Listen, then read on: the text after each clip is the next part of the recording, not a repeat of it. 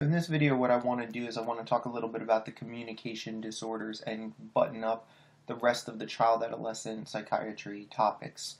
So communication disorders. Disorders of communication, they include deficits in language, speech, and other forms of verbal and nonverbal communications.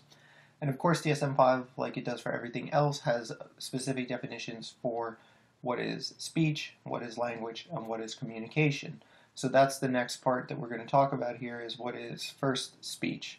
So speech is excessive production of sounds and includes articulation, fluency, voice, and resonance quality.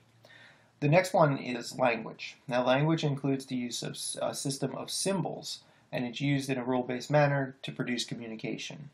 And of course that leads into what is communication. So communication includes any verbal or nonverbal communication that influences behavior, ideas, and attitudes of another individual.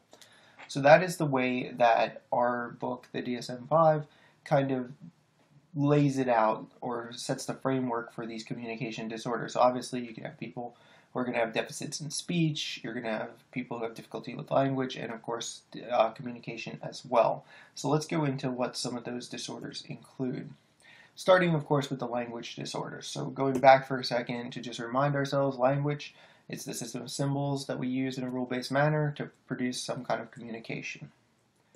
So let's see how that would play out in terms of a disorder. So the diagnostic features of language disorder are difficulties in the acquisition and use of language due to deficits in either comprehension or production of vocabulary, sentence structure, and discourse ability to, and that in discourse means the ability to use vocabulary and connect sentences to explain a topic or have a conversation.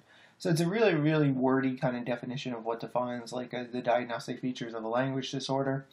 Again, these are relatively low yield, I feel like, overall, but if you're going into child-adolescent psychiatry, will certainly be things you want to be aware of. The language abilities are substantially and quantifiably below those expected for the age, resulting in functional limitations. So, of course, it has to cause some kind of problem, right? This is common in any DSM-5 diagnosis that you're ever going to look at. It's going to have to cause some kind of problem in the patient's life, because if it's not causing a problem, then it's really not an issue, right? So we have to have some deficit in their ability to function. The difficulties are, of course, are not going to be attributable to things like sensory impairment. So a common board question when you're studying for like step 2, step 3 is, the child comes in, is not developing language or not developing any kind of speech at an age when they should start to say some words. So what's one of the first things you want to do? You want to send them for, hearing test, because you want to know, is this child having some kind of difficulty with their hearing? Are they having some kind of difficulty with vision? Is there a motor dysfunction there? Is there a neurological disability that we're not aware of? So all of those things, of course, have to be ruled out before you go to saying that this is some kind of language disorder.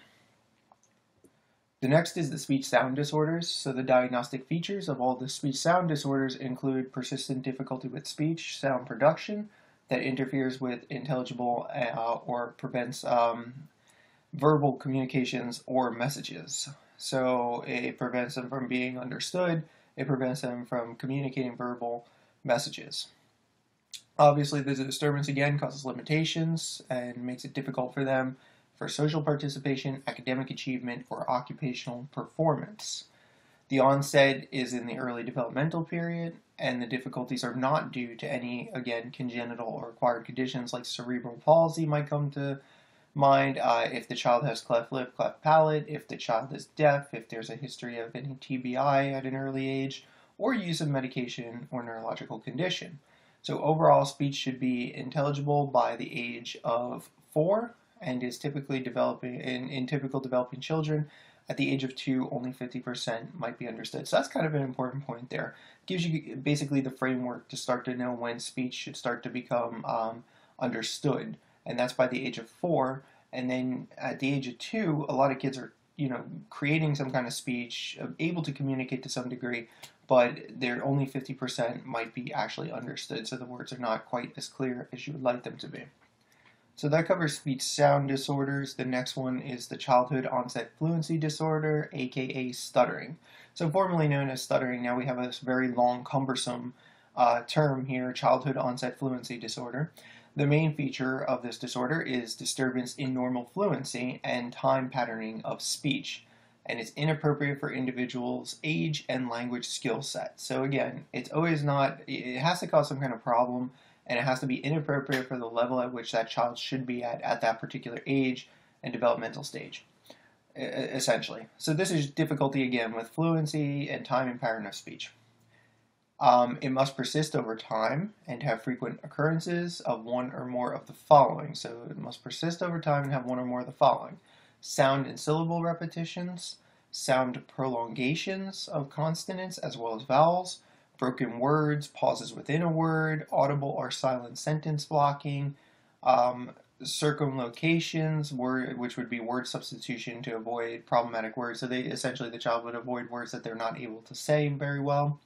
Words produced within excess of physical tension, and monosyllabic whole word repetitions. So it's quite a bit of stuff there, but obviously, if you were in a clinical setting and you had a child with childhood onset fluency disorder, you would start to notice it, and then you could more so quantify exactly what the problem is. Are they, is it prolongation of consonants and vowels? Is it broken words? Is it sentence blocking? Is it avoiding words that they can't say properly? So what exactly is the problem? The disturbance has to cause anxiety about speaking or limitations in the effective communication. So again, it causes some kind of disturbance in the patient's life.